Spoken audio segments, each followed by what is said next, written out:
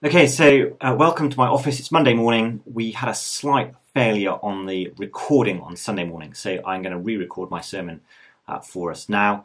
I'm going to put up, if you're watching this on YouTube, I'm going to put up the PowerPoint slides over the top so you can get an idea of those slides as well. But let me pray as we begin.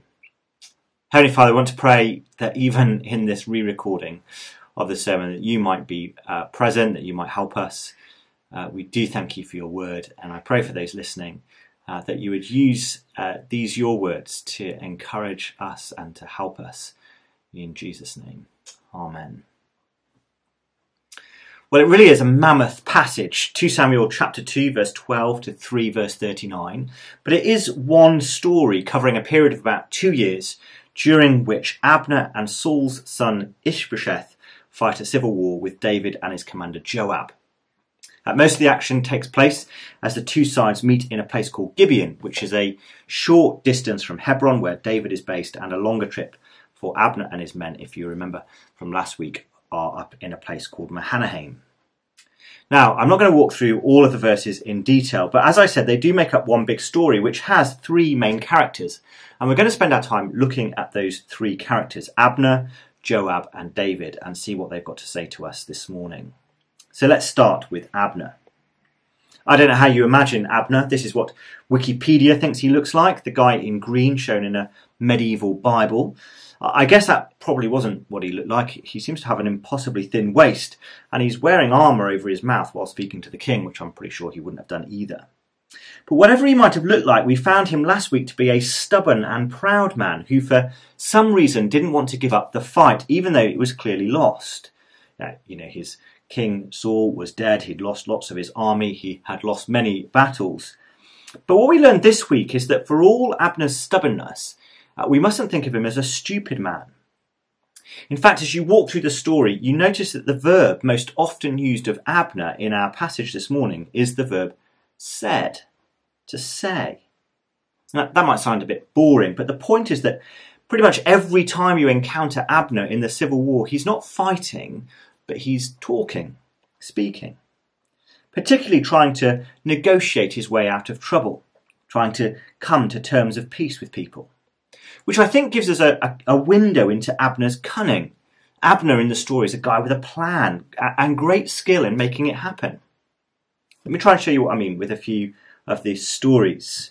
The first scene in our passage this morning takes place in the Pool of Gibeon, where instead of a full-blown war, Abner suggests a cunning plan.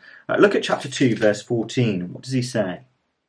He says, Abner said to Joab, "Let the young men arise and compete before us." And Joab said, "Let them arise."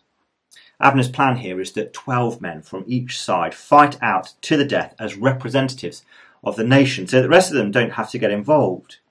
Now, it might have been a clever idea, but it doesn't work because unexpectedly, the 12 fights finish with no winner in any of them, each of them killing the other in exactly the same way and at exactly the same time. And besides that, a big battle follows anyway, a battle which, according to verse 17, Abner and his men lose. In the next scene, you find Abner running from a guy called Asahel who's trying to kill him. Now, Asahel is Joab's brother, and he's chasing Abner, the main man, I think assuming that if he can kill Abner, then the war will be over. Now, Abner knows he's in trouble. Asahel is a famous runner. And while Asahel doesn't appear to be carrying any weapons, I think that's the point of, telling him to go and get the spoil so he can get some weapons to fight properly. So Asahel is not weighed down by any weapons, while Abner is fully loaded with his. This would be like Usain Bolt chasing you in running gear while you're wearing your school shoes and carrying a heavy bag. You know he's going to catch you. You're not going to get away. And Abner knows that, so instead he tries to wheedle his way out with his words, calling out and trying to persuade Asahel to give up the chase, saying, "Turn aside from chasing me." Abner knows, doesn't he, that killing Asahel would be a bad move because that would make Joab hate him even more. You don't want to make him an enemy of Joab. But still, Asahel won't listen to his words, and he ends up being killed by Abner, who it appears is trying to stop him with the blunt end of his spear, which freakily goes all the way through the running Asahel, who is obviously running a lot faster than Abner thought. Moving on the story, and Abner speaking again, negotiating verse 26 to Joab to persuade his army to stop pursuing the Israelites who they've beaten in battle. He says, "Give up because if you don't, the end will be bitter. The final words to notice are with King Ishbosheth. Ishbosheth, if you remember, is Saul's son, who Abner has made as an alternative king to King David. Importantly, if you look at chapter 3, verse 6, it tells you that Abner was making himself strong in the house of Saul. I think what's going on here is that Abner is increasingly powerful, and Ishbosheth is threatened by that. So he accuses him of making a bid for the role of king by taking one of Saul's concubines as his own. Whether or not the accusation is true, we don't know, but Abner is mad at the accusation and tells Ishbosheth that he's changing sides. Look at what he says in verse 9. I will make David king, he says. Now, we could say more about Abner, but the point I think to notice is that Abner is always speaking and negotiating. He's always working on his clever ideas and trying to persuade others to agree. He even incredibly thinks that it's within his power to make David king. But at the end of the story, Abner's dead, murdered by Joab and Abishai in revenge for Ashiel's life. Now notice that when David sings about Abner, he calls him in verse 38 a great man. Do you not know that a prince and a great man has fallen this day in Israel, he says in verse 38. But all the same, he's died a fool's death, verse 33. And so the end was bitter for him. Now the chapter here is full of chaos, battles, duels, wars, murders even. It's a mess. And in the midst of all of that, Abner oozes self-confidence, thinking that it's possible for him, despite everything that's going on, it's possible for him by the cunning of his words to get exactly what he wants in life. But in the end he's wrong. Now I think if we're honest, there's not a person who wouldn't like to be a bit more like Abner. We dream of that kind of self-confidence, don't we? To be that full of wise ideas, skilled at negotiating. Abner's the lad at school who never does his homework but always seems to get away with it. And who doesn't want to be that guy? He's like the guy at work who runs the business, he's making lots of money, never seems to be working very hard. He's the voice of reason in family arguments. He's the guy who always seems to land on his feet. And in a way, there's not that much wrong with what Abner says in the story. Asahel would have done better off if he'd listened to Abner. The point of the story is not Abner's ideas are all immoral and rubbish. No, that's not it. Rather, the point is that for all his wisdom, he dies a fool's death. Why? Well, because as much as we'd love that kind of self-confidence, it doesn't matter how much of it you have. The world is cruel and chaotic, and even the wisest and the shrewdest Abner dies a fool's death in the end. He had it all going for him, and it wasn't enough. And whether you proudly think you're like him, or whether we wallow in self-pity because we'd like to be more like him, what the story screams out to us is that in the end, human words come to nothing, and it will be bitter in the end. Next, and more quickly, let's look at Joab. Here's Joab in his Lego character, and if you're in Family Sunday School, we looked all through the story with the Lego characters. In contrast to Abner, every time we meet Joab in the civil war, he's being a thug, or at least a strong man, maybe a warrior. The passage variously describes him as pursuing the enemy, blowing the battle trumpet, bringing back the spoils of war, striking people and killing people. If you look down at chapter 3, verse 22, you get an idea of how Joab works. Joab here has returned from a raid on enemy territory, and that itself is so normal that the narrator doesn't even tell us where that was or why he went. Only adds that he brought back loads of spoil with him. He clearly won. Now, when Joab arrives back in Hebron, he's told about David meeting with Abner and that David has sent Abner away in peace. And Joab is not impressed. Listen to what he says in verse 24. Then Joab went to the king and said, "What have you done? Behold, Abner came to you. Why is it that you sent him away so that he is gone? You know that Abner, the son of Ner, came to deceive you and to know you're going out and you're coming in and to know all that you are doing." Joab thinks that David has lost the plot. "David, are you losing your mind? Do you not understand how the world works?" says Joab. "Abner has come to spy on you so that he can defeat you. You don't win at life, David, by letting your enemies play tricks on you." So Joab takes things into his own hands and calls Abner back to Hebron and murders him. There's an interesting twist in the story here in that Hebron itself was one of the cities of refuge that Joshua set up. Cities of refuge were distributed across the land as places for people to run to find protection from avengers of blood. So that if you'd killed someone by accident, you could run to one of these places and live in peace, knowing that the avengers of blood would not be able to touch you there. Now in the story, Joab calls Abner back into the city of refuge and kills him in revenge for his brother, who Abner killed in war, seemingly accidentally, with the butt of his spear in self-defence. Which I think explains why David is so mad with Joab as he curses him in verse 29 and all of his family. A curse which eventually gets carried out by David's son Solomon, who puts Joab to death for this murder and for another murder that we're going to see in weeks to come.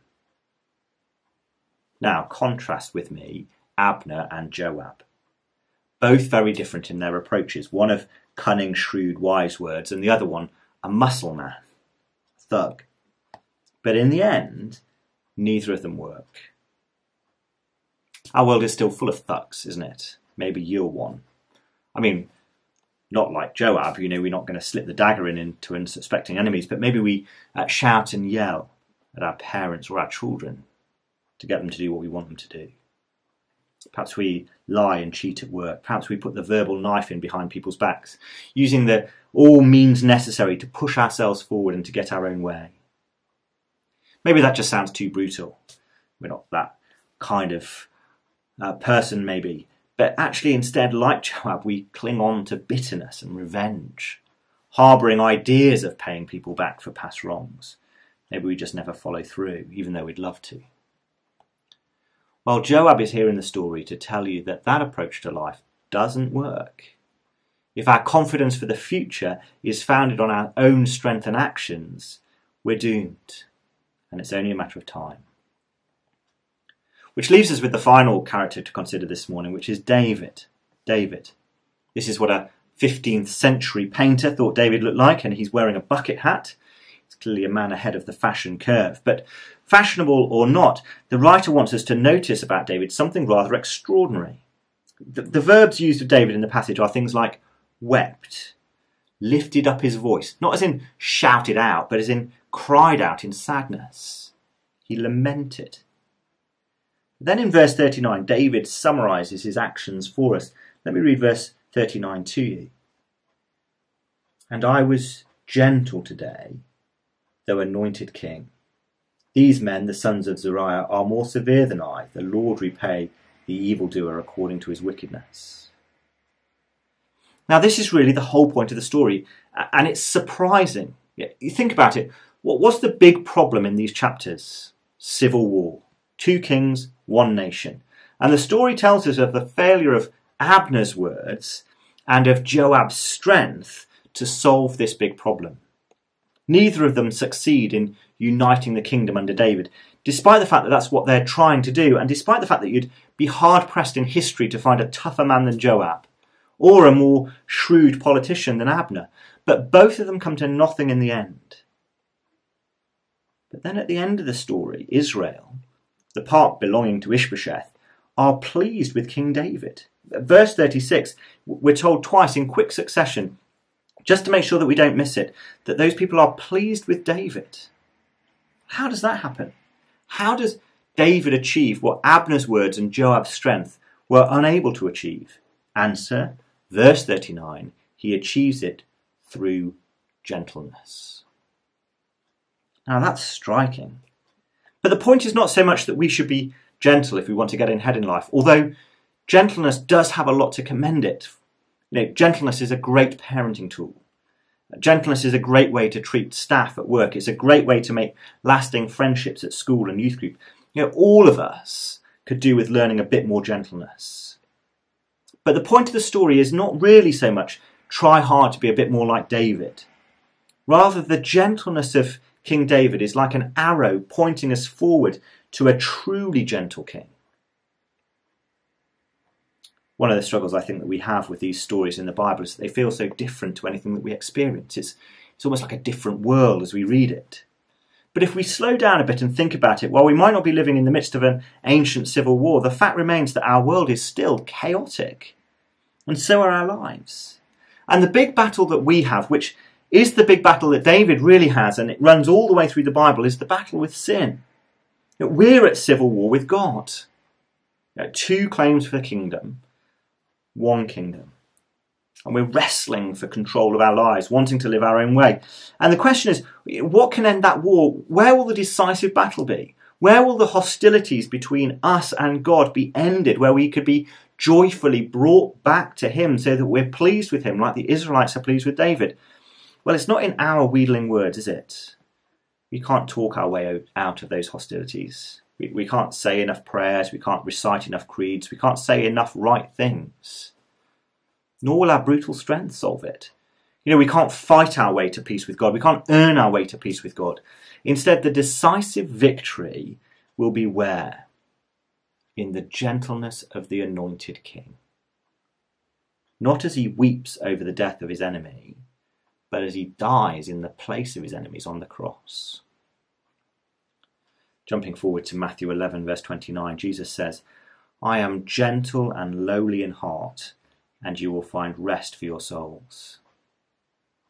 Jesus' point is that we should stop relying on our own pretend strength and come to him like children, finding that his gentleness is stronger. Now, there's lots that we could say about this, but I think the big point of the passage is how this gentleness draws us in. So in 2 Samuel 3, the people see the tears of King David, listen to his lament, and are drawn towards him, seeing in him someone that they can trust and follow. And so with Jesus. The world is a really harsh place, a place that will shout at you, that will tell you to work harder, to be better. But Jesus is gentle, dies for your sin. The world says it belongs to the strong and the beautiful, the powerful and impressive. They abuse the weak and tread on the poor, but Jesus is gentle, dying for the bruised reed and the faintly burning wick, sweating blood at our sin and dying in our place and rising to victory, drawing us in with his beautiful gentleness. See, think about the story like this. Imagine you're an Israelite. You've been pushed and pulled by the events of the day. Your brothers and your father has been killed in a battle. Abner's been after you to draft you into his army. But then you hear of this King David, the gentle king, singing and weeping over the death of his enemy. What do you think in the midst of all that's going on? Well, surely you think, get me to that kingdom. I want to be with that king. Well, so too for us this morning. 2 Samuel 3 paints a picture of a gentle King Jesus whose powerful gentleness brings peace and reconciliation with God that we could only dream of. And he invites us, draws us, calls us to come and join his kingdom. Leave behind the brutality of your own clever words. Stop trusting in your own strength or the strength of others. Leave behind the cruel chaos of the world and come to the gentle Saviour who lovingly reaches out to you. This is so hard, isn't it, for us to hold on to in the Christian life. It's so easy to focus on our own feelings, our own understanding, even the ups and downs of our own lives, and to forget that actually the heart of the Christian life is not so much about us, but about Christ, a beautiful, gentle Saviour who is outstanding in the world because nobody has gentleness like him. And he calls us this morning to come to him, to trust in him, and to live our lives in his beautiful kingdom.